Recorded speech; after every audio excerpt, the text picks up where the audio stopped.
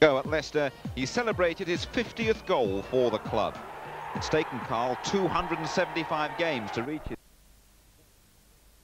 Was Brian Robson. This week it was Liverpool's Roy Evans who spent his day off watching Charlton, and apparently Lee Bowyer. The 18-year-old didn't disappoint, crowning a bright performance with his 9th and possibly his best goal of the season so far.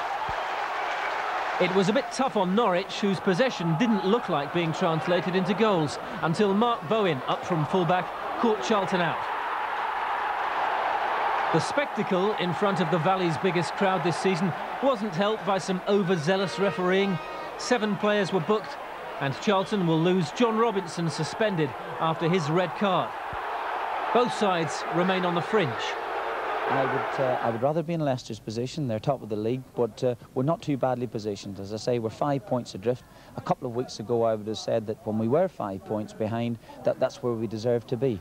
But now, as I said, we're beginning to get ourselves together, and I feel that that we will be very, very close at the end of the season. It's a feature of the league at the moment. There's a lot of sides winning points away from home. I think Leicester won again today. 5 away from home they've won, and only won 2 at home. I'm sure Mark McGee's just pleased that they're winning the games. If they do it that way round, then fine. But we've stumbled a little bit at home.